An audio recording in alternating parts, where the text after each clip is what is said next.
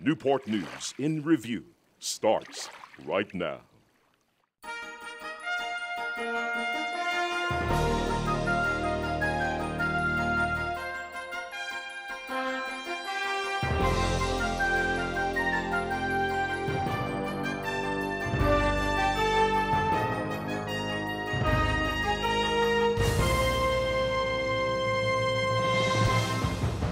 I'm Pritchett, and welcome to this edition of Newport News in Review for the month of December 2009.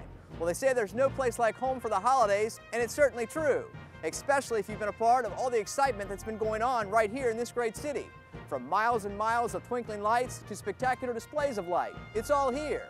And although the holidays seem to come faster and faster every year, there's no need to worry, because the most wonderful time of year is here.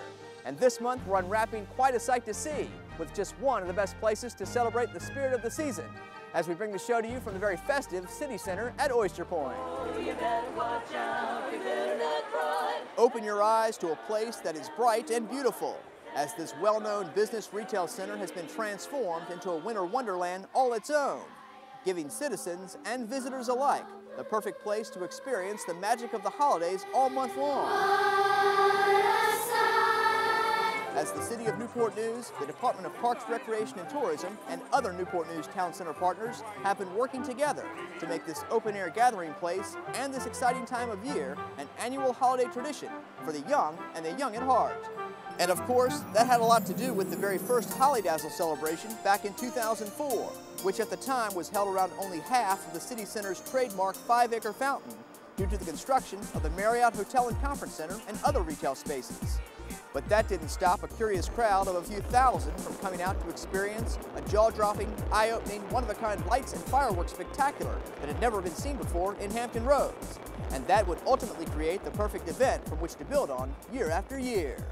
And build they did, as over the next few years, City Center has come to include many festive decorations, one of the tallest LED lighted Christmas trees in the state of Virginia, the perfect place for kids of all ages to tell good old St. Nick himself their hopes and dreams, plenty of unique places to shop for the perfect gifts, restaurants to warm the heart and the belly, and a Hollydazzle event that has come to create a New Year's Eve Times Square-like atmosphere, where more than 20,000 people have come together to ring in the holiday season year after year, offering everything under the light of the moon to see and do, and a show that offers a 360-degree view around the fountain of what has become the premier holiday lights and fireworks show on the East Coast. But no matter where you go and what you do, the City Center at Oyster Point is the perfect place to create lasting holiday memories and traditions year after year. We are proud to feature the beautiful City Center at Oyster Point, especially at night, so that you can see for yourself the wonderful holiday atmosphere that is here. And we encourage you to experience all the events and activities that are always going on, no matter what time of the year. Well, December has been another busy month, so let's take a look at what's been going on right here in the City of Newport News. Shop until you drop, not for you, but for others, as the season of giving becomes more important than ever, as the Fraternal Order of Police and the Newport News Police Department do their part with a day of shopping with some pretty excited children, as they look to make the season a whole lot brighter for those less fortunate this holiday season. It's a very special time for a very special man, as Mayor Joe Frank is honored with an award that fewer than 2,000 men receive, and is a direct result of his childhood commitment to an organization that teaches early on about being prepared.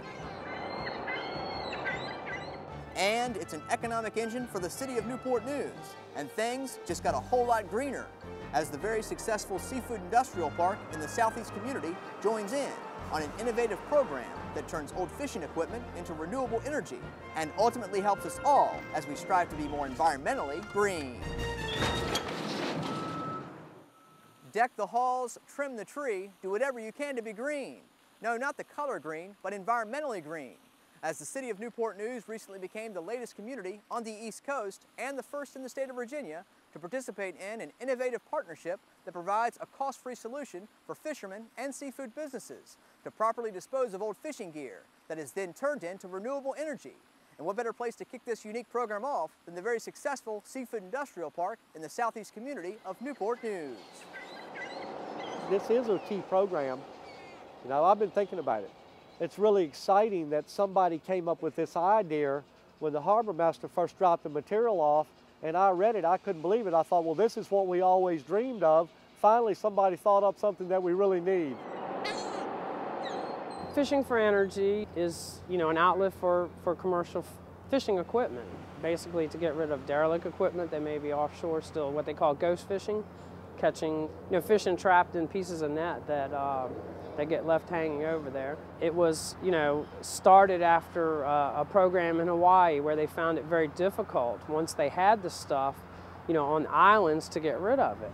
So it was brought here and started by the National Fish and Wildlife Association, the NOAA, National Oceanographic and Atmospheric Administration, and then a steel company and an energy company, and they found that they could go to big commercial hubs like Newport News, and they started it up north in New Bedford, Point Judith, and found that the commercial fishermen were very receptive to doing it. And they can recycle the combustible material for energy, they can recycle the steel to make new products.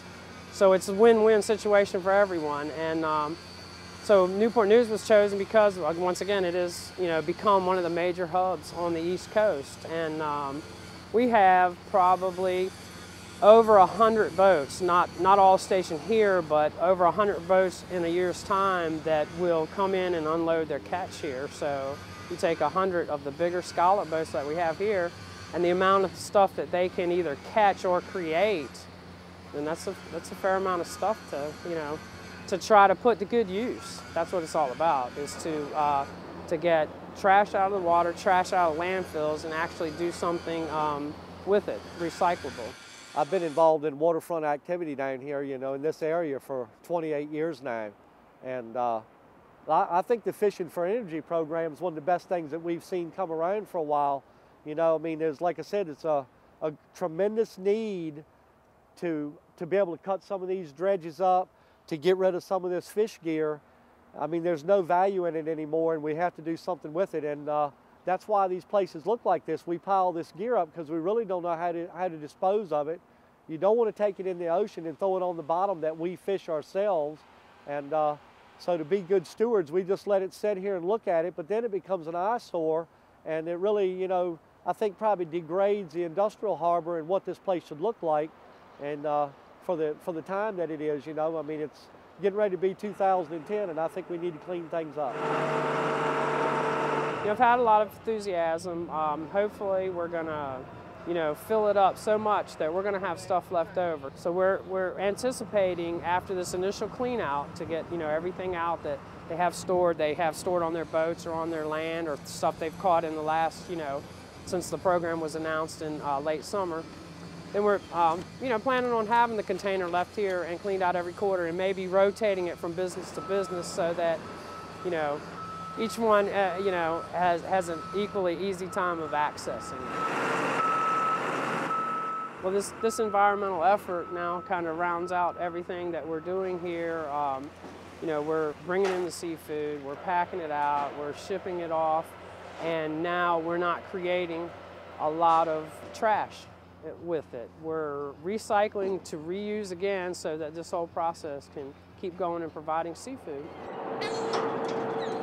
It's a foundation like no other, and one that has helped millions and millions of young boys across the country gain the necessary skills in life to succeed, become leaders, and more importantly, be prepared for no matter what the situation.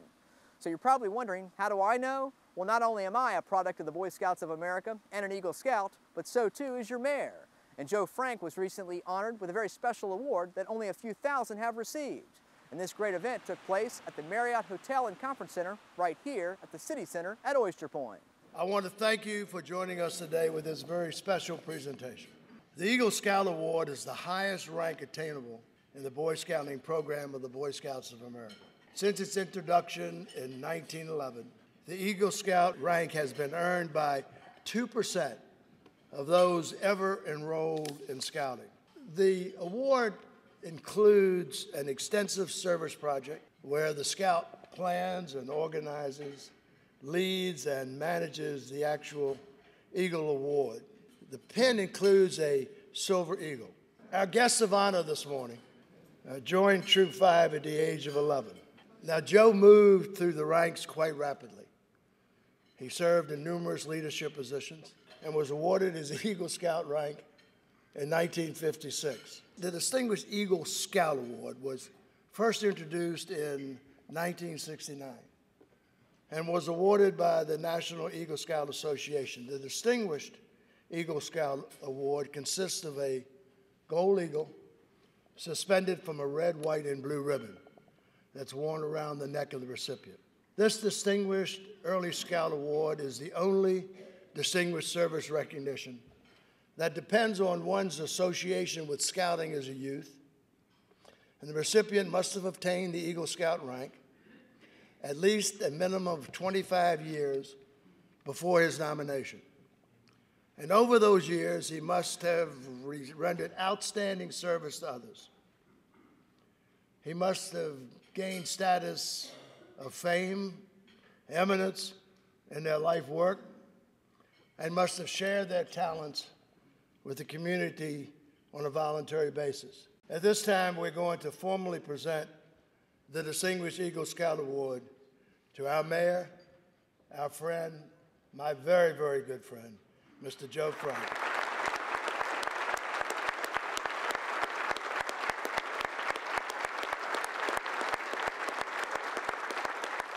Scouting has been a great experience in my life. I learned about things that as a young man I would have never otherwise experienced. I had opportunities and challenges that were significant in my life in those days. But the principles that scouting taught have abided with me all of my life. And I've been grateful for the experience. I'm overwhelmed by this award. If you look at the names on the list that have also been presented with this award, it's pretty clear they lost their way when they got to me, but it is a distinguished group of people who clearly have provided meaningful contributions to this nation. And but I'm just terribly appreciative of the support I've had over the years from the people of this community. Thank all of you so very much. And to the council, thank you for recognizing me in this way. I was truly not believing that I got this thing or that I'm deserving of it, but you're very gracious and very kind to do it, and I'm deeply grateful. Thank you very much.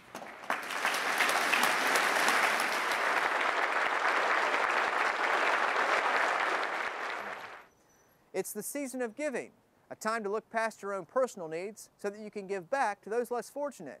Well, that's exactly what's been going on for many years now, and this year at the Walmart on Jefferson Avenue, with the return of a very special event that warms the heart, makes the season bright, and definitely puts the holiday season completely into perspective. I'm gonna look first. So you only have $100 to spend. Pick what you want, but just let me know what you're going to get now. Look at this! Well, we're doing Shop with the Cop, which the Fraternal Order of Police does every year. Lodge number 25 is the lodge that we represent here in Newport News. And the whole purpose of this is to try to give some of the underprivileged children or the children that have been victims of crime a opportunity to come out and get some stuff for themselves so that they can enjoy their Christmas. You see anything? You know what you want when you see it. What we do is about the 1st of October or so, I'll send out applications, and I ask all the participants to fill the applications out and the reasons why they believe the children should be selected. We average about 120 to 150 applicants, and then we can choose 50 of those. Pay them right here. Okay, once we've received the application, we'll pick a date that we'll sit down and have everybody go through them, and they go through them and they make the selections. Then I'll send invitations out with each child's name on it with the raised seal of the lodge so that they recognize it as authentic. Do it again. Hey, here you go. Look at that one. They got that one too. Oh, look at that dog. Yes. It gets us at their level, one-on-one with the kids. God, that looks. I want there's this. one. You want that one? Aww. Sometimes these kids do not get a lot for Christmas as it is. So being able to help them pick out whatever they want, it just makes you feel good inside. Press the button. Good job. It also provides a more of a positive experience. Unfortunately, a lot of the times when they see us, it's on a traffic stop or some kind of a situation where we end up looking kind of like the bad guys, and we like to be able to show them that there is another side to that. There's a heart inside the badge. So for the families, I think it makes a big difference because it gives them not only a positive influence and an opportunity to see what the police officers really do. Can you even touch? Yay! Yay! Barbie Pink holiday? I got 4 dogs for me. I love dogs. I remember the first year I did it, I walked around with a little fella that, you know, my sister would love this, my brother, he'll like this, I want to get this for my mom. And by the time we were done, he only had about $10 left and hadn't bought himself a thing. And, you know, when you see that, it hooks you. That's what tells you I want to do this every year, because it gives you the opportunity to come in here and deal with some of these kids and see just, you know, just how innocent some of them really are. Okay, I got all what I need and all what I want. Whoa, whoa. I really like shopping with the cops because it was really fun because I got to get stuff for me and my baby sister. For her to be able to have gifts underneath the tree is wonderful. It's really wonderful, and I really appreciate that there are programs like this to help out children, because some programs you're not able to get them into. So it's really nice that they have something like this for the children to enjoy themselves, and I think the cops even have fun too. I want to say not only thank you to Walmart for providing us the opportunity to utilize the store, but I also want to say thanks to all those members of the community. And even though it's been a very difficult year for many people, they still came through for us. What? And they gave us exactly what we needed to make this program work. Yeah, good buddy. You be good. Winter is officially here, and Jack Frost will soon be nipping at your nose and all places in between. But there's no need to worry, because a brand new event recently blew into town, bringing with it plenty of warmth, a whole lot of fun, and the beginning of an annual holiday tradition, as the Downing Gross Cultural Arts Center in the southeast community of Newport News opened their doors to celebrate the spirit of the season with a little holiday frost. I'm gonna get to know you better this Christmas. This is the first annual Holiday Frost here at the Downing Gross Cultural Arts Center. You're whisking into Winter Wonderland and you immediately hear the melodious voices of the Legacy Jazz Ensemble from Heritage High School. They are singing in the foyer of the building. They had 4 performances tonight, but it was important for them to come and participate in this community event here at the Cultural Arts Center. Christmas will be a very special Christmas. Okay, we're ready, you guys. Next group. Let's do it. Wait, slow down. Slow down, no running. All of the children are escorted up to the 3rd floor for arts and crafts, for games. They can make snowflakes. They get to make reindeers, they can make snowmen, some of them can just color a picture, and some of them can make holiday ornaments upstairs. Your snowman's not? On a small farm, there lived a farmer. He only had a few animals. Pearl Bailey Library is having story time. There are 27 youth volunteers who have agreed to read stories to the children. So for those children who want to hear holiday stories and get involved and learn about 'Twas the Night Before Christmas, they can have some downtime in the Anderson Johnson Gallery amongst all the beautiful trees.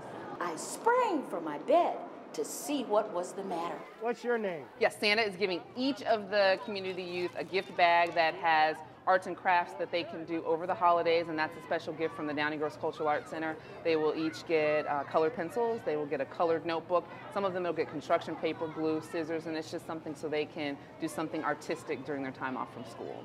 And one for you. Welcome to Candyland. We make it into the big grand finale, and it is a real-life Candyland.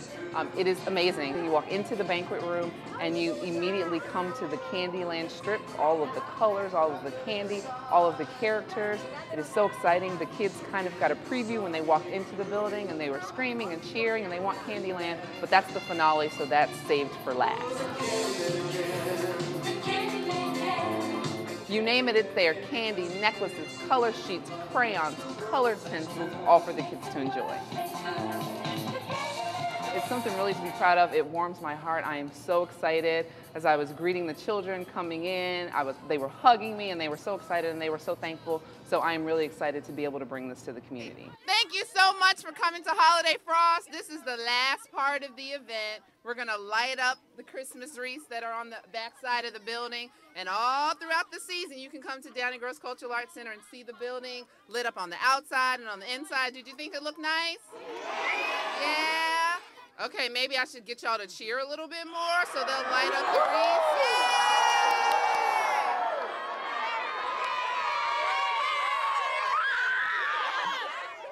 People to see, places to go, and plenty of annual holiday traditions to uphold.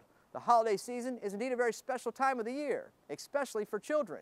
And you would simply be amazed what happens when you mix in a few stories, a song or two, and the chance to create some festive decorations for a very special tree. As we take you inside the Grissom Library in the Denby section of Newport News for an event that has been growing and creating plenty of cheer for the last 12 years. We're here today doing the Grissom Christmas tree trim. We've been doing the tree trim for 12 years. The children come to the story time. We read stories about Christmas. It was Christmas Eve, and Baby Al had been out in the snowy woods playing with his sled. For many of our children, coming to story times is the first opportunity they have to be in that kind of a situation with other children and hear wonderful children's literature for the very first time.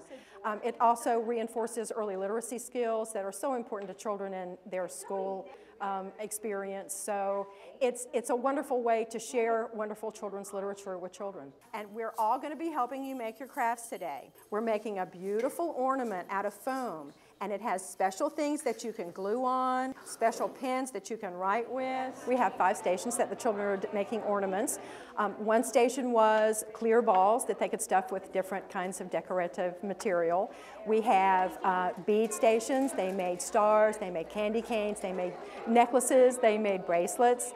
Then we had Christmas cards that they could decorate for mom or dad to put on the Grissom tree, to give to their favorite teacher, that they used stamps and stickers to decorate. It started off very small, and it started 12 years ago and the Christmas season, and basically it was a way to get the tree decorated. We involved the children in order to have ornaments to put on the Grissom tree.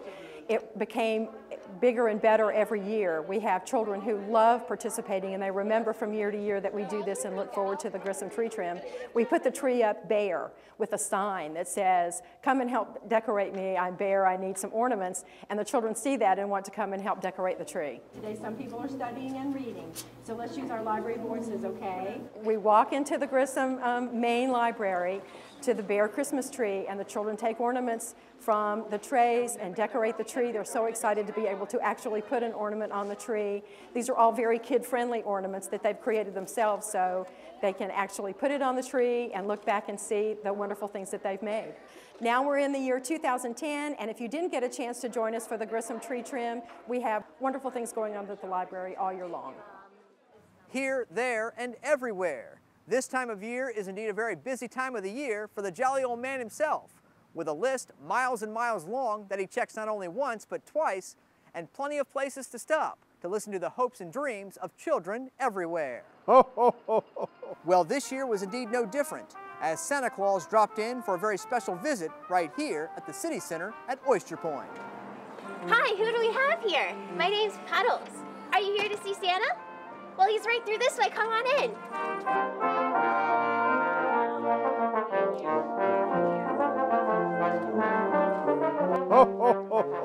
Oh my goodness. Hi, big guy. How you doing? Hey, wait a minute. You got to give me 5 first.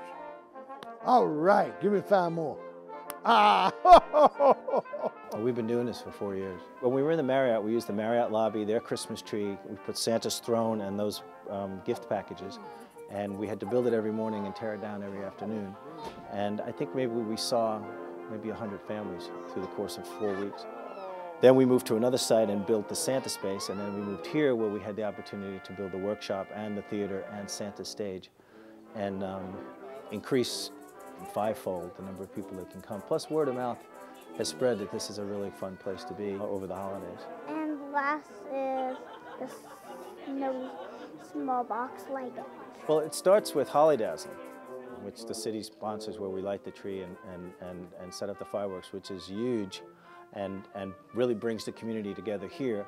And then after that, this is another way for folks to get together and meet their neighbors while they're waiting in line.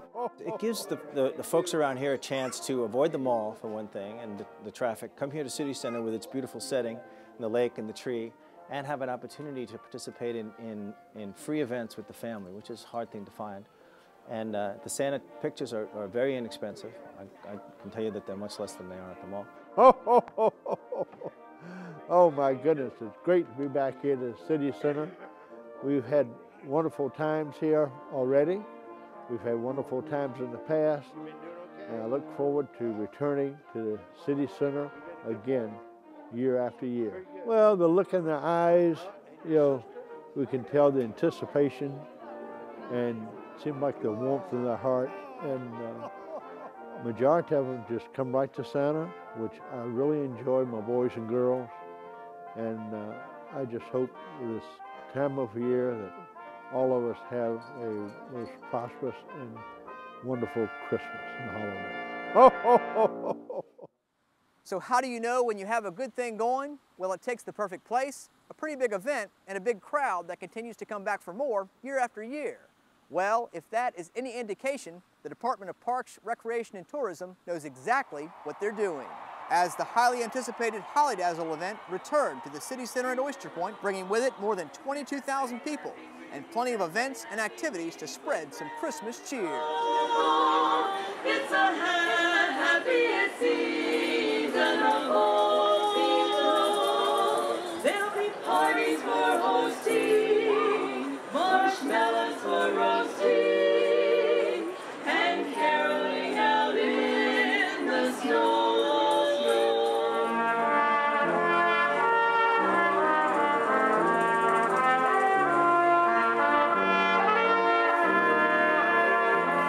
Holidazzle has evolved. It started out with some activities on a part of the facility here, and now we're totally in the round, all the way around the fountain. The fireworks can be viewed all the way around, and we have activities in every corner of City Center. Santa Claus is coming to town. We have items for children to make. We have free giveaways. We have entertainment from stilt walkers and jugglers to children's groups from Newport News Public Schools. We have a lot of community groups. We even have some volunteer entertainers.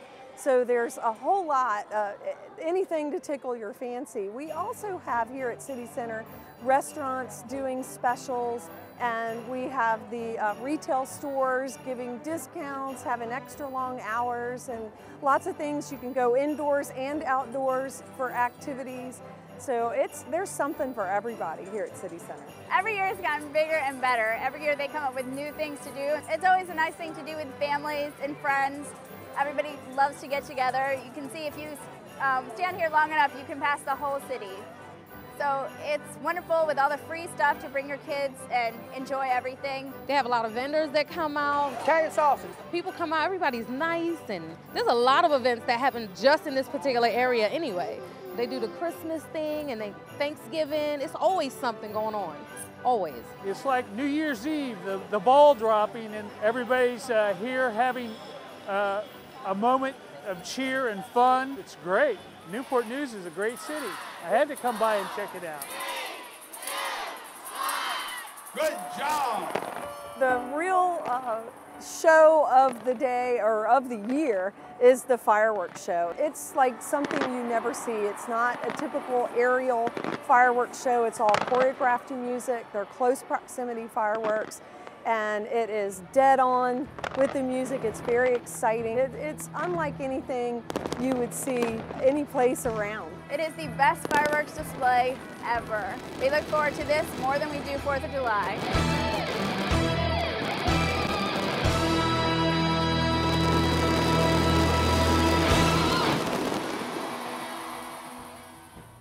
Well, that's about all the time we have for you this month. We hope you've enjoyed this edition of Newport News in Review, as we've helped to celebrate the holiday season at night at the very festive City Center at Oyster Point. And as always, on behalf of everyone here at Newport News TV, whether you're watching us on TV or online at nngov.com, Facebook, or YouTube, thanks for watching. And we'll see you here real soon for the January 2010 edition of Newport News in Review, right here on Newport News Television.